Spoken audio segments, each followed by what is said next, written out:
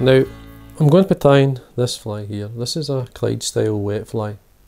Now, this is a Blae in Hare's ear. Now, what's unusual about this wet fly is, as you can see, it's an upwing, like it was a dry fly. The Clyde style flies are basically tied in an upwing fashion and allowed to, you cast upstream and just allow them to drift back naturally. This is a Blae in black, you can see with the hackle. I'm going to show you the Blae in Hare's ear, which is a favourite of mine. It's got a nice fly. Now this comes from this book here. It's called Let's Fish the Clyde by Bert Sharp. Now it's going to be quite hard to find this book, and there is books out there, but they're over £200. For a book it only cost, I think it's in the book it says £1.50 when it first came out in the 70s. Now it's a great wee book. It's the first book I ever read in fly tying. There is another edition that came out, which is actually a really good one. It's a Let's Fish Again, but what it was I believe his Bert's wife that did this, so I brought this out because he died. But he's a very well-known angler, and especially in the Clyde, and these flies are well looked after. But there's another book which is called Clyde Style Flies by John Reid.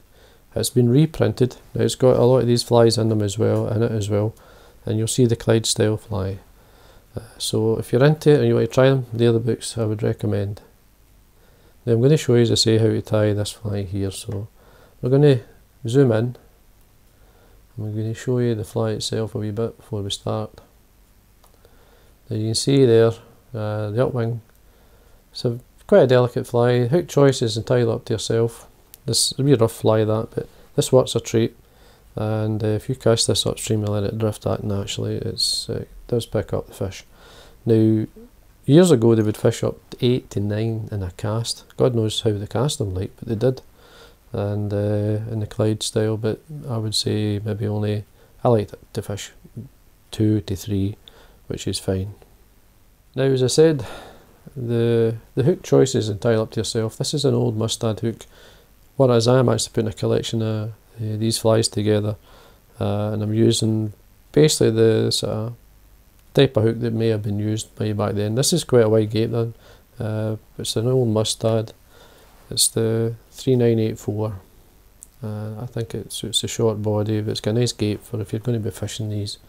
A good grip. So the equivalent would be the short shank special, or a full mildew one like that. Or if you're just going to tie it in a standard hook, then you're looking at the all-rounder, a medium wire hook. Whatever hook you like, it's entirely up to you. Whatever you tie your wet flies on, then I would certainly give it a go. So, but anyway, because I'm sticking to the original dressing, I'm using the Pearsall salt. I'm using an olive in this case. This is the old salts. The first thing you've got to do with the salts is to run your wax through it. And then run your fingers through to take away the excess. And then obviously put it back onto the spool. Now I'm going to start round a bit of mill from the eye and then come down 3 or 4 turns and then remove the waste. Now for the wing, I'm using, this is from Vineyards, these are, they call Waterhen or Moorhen quills. Quite a dark dun, if you want to call it. It's good for iron blues. Now what you do is, if I've got a feather here, it's going to take, there's a couple here with some muck on them, so take them away. You bring it out, you're going to fold it, you're not going to use a right and a left, you're going to fold or roll these fibres. Now for a fly this size, you're looking around about maybe 15mm or so fibre. You're going to fold it into 3, so we take it off and the tips have lined up, we can tear it away from the feather. And then basically roll into itself, so you can see the outside of the inside of the feather, the outside, the inside. Now, as I say, what I'm going to try and show you this so it's much easier to see. It's quite hard within your fingers.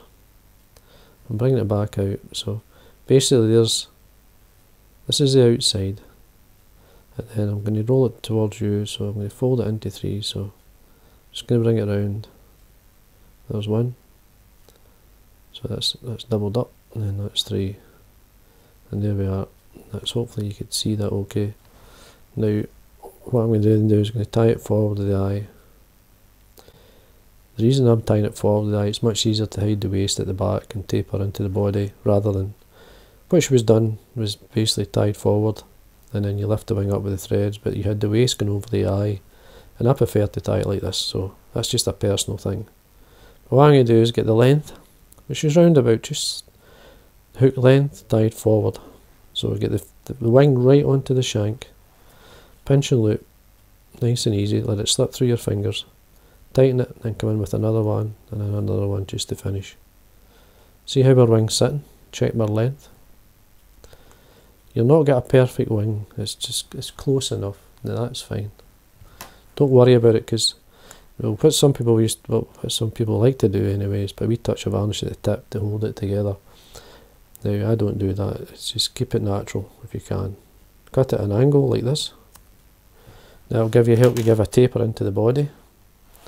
Now there's a small tag at the back, and I'm using this is a tinsel. Just a flat tinsel and small.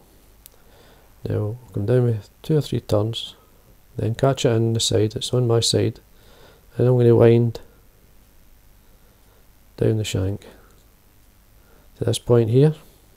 Then I'm going to come up 3 or 4 turns with the thread, then I'm going to wind the tinsel in this area, so it's a small tag, so you're looking 2 to 3 turns, that's fine, and then catch it in, 3 or 4 turns just to make sure it's not going to move, trim away.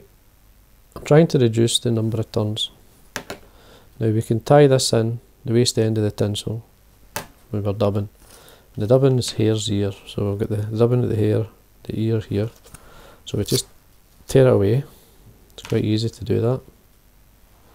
And then lightly dub it onto your thread. Slide it up. I'm just going to tighten it up a wee bit. I'm going to start it where I want, just in where the tag is. And then tighten it as we go. The wax thread does give you a wee bit more grip.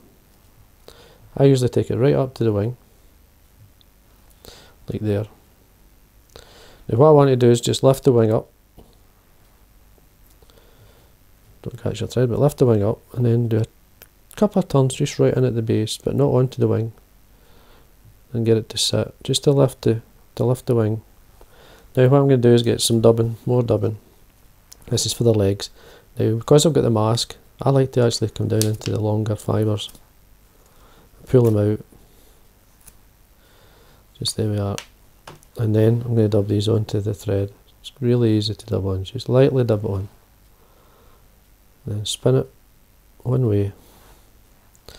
I'm going to hold the wing again, draw it back, and then take the dubbing right in close. Just watch your wing, just make sure it's going to sit. I mean, I'm being a wee bit more fussy with it, just I want to show you how to do it. But basically, once you start to fish this fly, the wing will go all over anyway. So we get to this point here.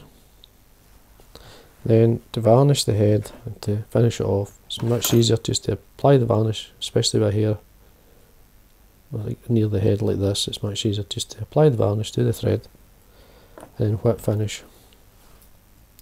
You're looking maybe about 3 turns is fine. Tighten up, trim away your thread, be quick, see how it goes. As I say, some people like to have a wee touch of varnish in the end, but don't, because it's too stiff. Now as I say, these are cast upstream. Now at the same time, what I'm going to do here, I'm just going to bring out some of the longer fibres with the dubbing needle.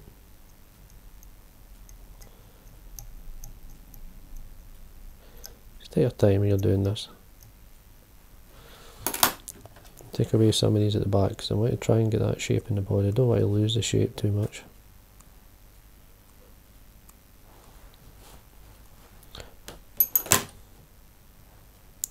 It's a rough wee fly. It's an unusual fly to some people. They'll look at it and scratch their head, but it's a good pattern. If you fish this upstream, let it drift naturally. They say the Blae black. This is a Blae black with a hackle. As you can see, lightly dressed without wing again, cast upstream. Nice pattern, very easy to tie. Once you get into them, it's quite simple to tie. So anyway, I hope you enjoyed watching that tying of the hare's ear, Blae and hare's ear. It's a Clyde style wet fly, as I say. Good fun, worth looking into. If you can get the, as I say, the easiest book to get would be the Clyde style flies by John Reid, and it has the patterns in it, so I hope you enjoyed that.